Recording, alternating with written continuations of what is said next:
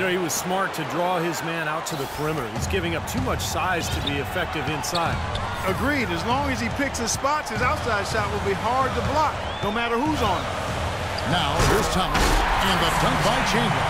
What a beautiful pass to set that one up. The pass might have been pretty, but the finish, I thought, caught angry. That's a heck of a combination. Pretty pass and an angry punch. I would call it an irate finish even.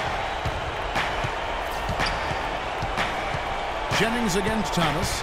Jennings kicks to Caldwell Pope.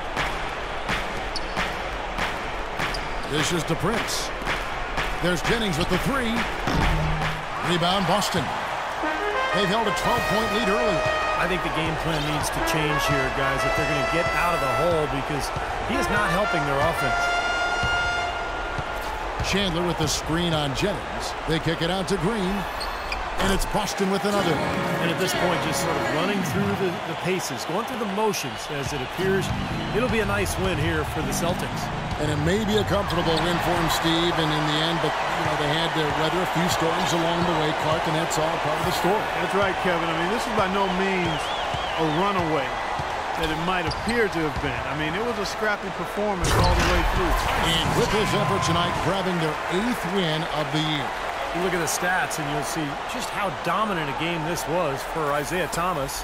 He just looked like an orchestrator out there, keeping his teammates